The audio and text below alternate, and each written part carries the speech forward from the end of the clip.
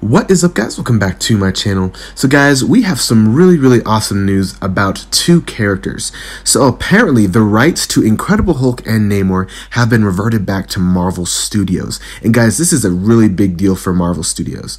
So if you guys did not know, beforehand Universal Pictures had the rights to the Hulk character and Namor character, but as I just said, Marvel has now the rights to both of these characters, which means we could be getting solo films for both of them. I do know a solo film for Hulk has been in the works for a while, especially since after the events of Avengers Endgame, Marvel did want to make a Planet Hulk movie, or they at least talked about it, or at least there were some rumors about that. So we could definitely be getting a Planet Hulk movie within the next couple phases, within the next handful of phases, and I'm really pumped for that, guys. And of course with Namor, he has been rumored to be making multiple appearances in some MCU movies, including the Black Panther. So it'll be really cool that now we can actually see these characters, maybe even get some solo films off of them. And I cannot wait for Marvel to redo the Hulk movies, because I know there were two Hulk movies that came out a while back and they weren't very good. I personally haven't seen them because I knew they were bad, but if Marvel Studios gets their hands on it, can make it good now, since they have great character development, great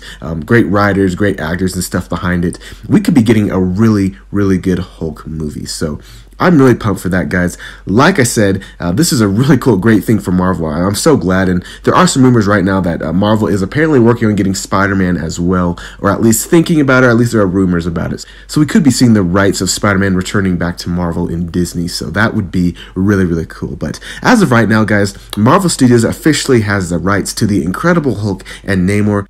Like I said, we might be getting some movies, guys, from these characters, so I can't wait to see this. So let me know what you guys think in the comments. Let me know if you guys like the Hulk character and Namor, and where you want to see these characters appear in future MCU movies. So thank you guys so much for watching. Don't forget to like, subscribe, leave a comment, and you guys have an amazing day.